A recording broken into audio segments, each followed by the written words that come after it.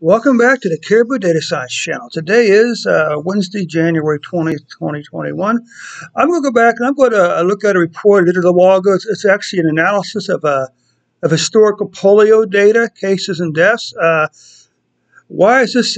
Why am I looking back at this history of America? Well, because we were like 2 weeks into a new vaccination program for COVID-19.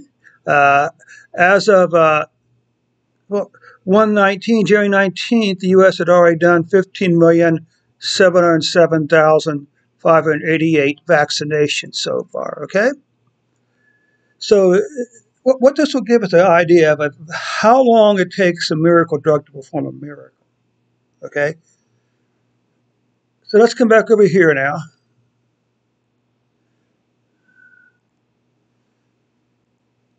Here's our data. The data, by the way, does come from Our World in Data / Polio.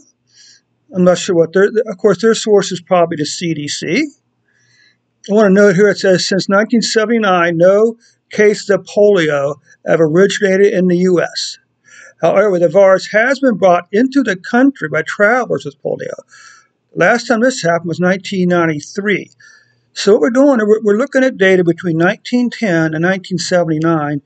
And the reason 1979, because 1979 was the year in which the U.S. was declared to be officially polio-free. Polio, also called infantile paralysis or childhood polio, was brought to the national forefront by Franklin Delano Roosevelt, who was not a young man at that time. He was probably in his 30s, probably, and he came down with it. And it was all that he spearheaded the national drive to come up with a cure for polio. And it was in 1953-54 when Dr. Jonas Salk developed the first viable polio vaccine. And that's where we pick up our story now.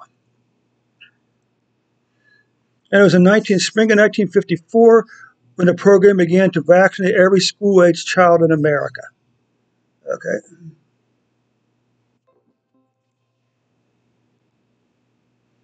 So what you can see here is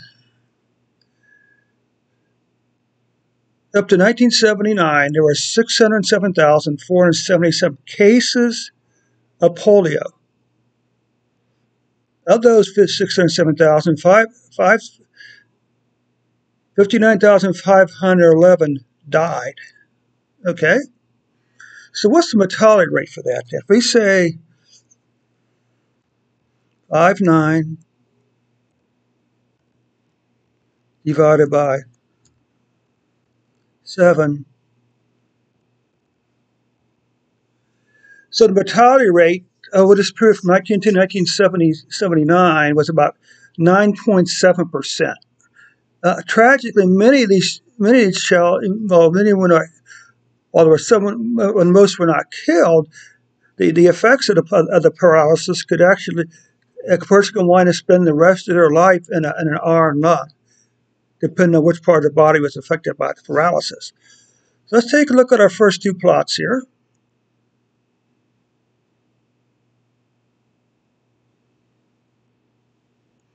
Okay.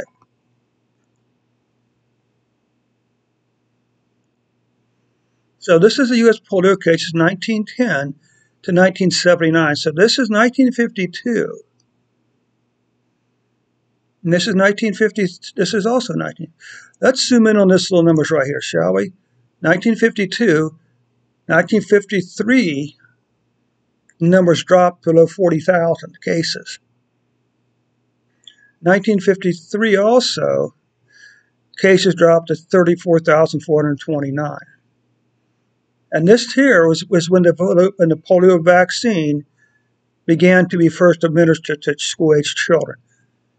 So it took what? 1, 2, 3, 4, 5, 6, 7, 8 years to really knock that number down, okay, to 1,359. But again, it wasn't until 1979 when the U.S. became officially polio-free, okay?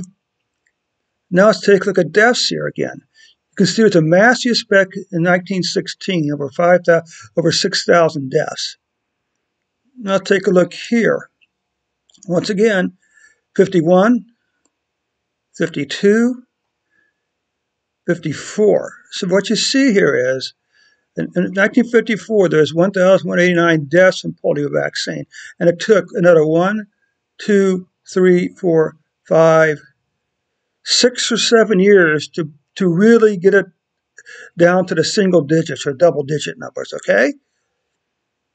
And so so let's just continue on here a little bit, see exactly what polio case and deaths 1950. This just zooms in on the two numbers, by the way, okay?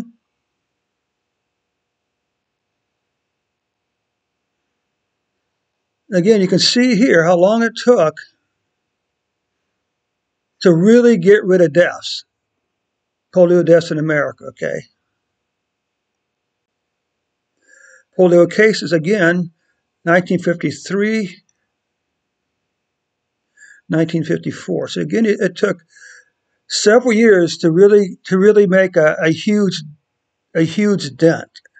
Although, in all honesty, we could say it basically went from 1953 all the way into 1, 2, 3, 4 years to really make a huge dent, to really knock the polio cases and deaths down by more than half. And this, I'm not sure how many kids were eventually administered, but the point I want to make here is that miracle drugs don't perform miracles, okay? Okay. It's going to take time for enough people to be vaccinated to really begin to see the cases and deaths decline. It could take 2, 3, 4, 5 years, quite honestly. So we have to prepare. We have to be into this COVID-19 vaccination program. We have to be in it for the long haul. Don't look for any miracle cures. Don't look for the cases and cases to fall off the edge of a cliff next week or next month. Maybe not even next year. Maybe not even 12 months from now. But with this vaccine, we will lick it. And with any luck, the new strain of polio vaccine, the new strain of COVID-19, may be more infectious. It may not be as fatal, which is an interesting point. But anyway, once again, this is just to help you, to give you a bit of perspective on the on vaccines and how it takes to work. Oh, one other thing I'm really interested in is the polio vaccine was said to be only 60 to 70% effective. Think about that. Can you imagine rolling out a program with only a 60 or 70% success rate? The people at the media would scream bloody murder. Now, here's the one last point.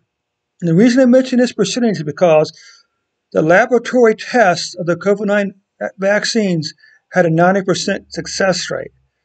Folks, listen, that number is going to fall now that the vaccine's being applied. You will not see a 90% prevention rate. I'm predicting with that. I mean, we may be happy with a 75% success rate. Okay, so anyway, hopefully this polio vaccine program here gives you something to think about. Okay, and also, like I said, it's meant to get your expectations up too high for the COVID-19 vaccine. All right, thanks so much for your time. We'll catch you on a later report.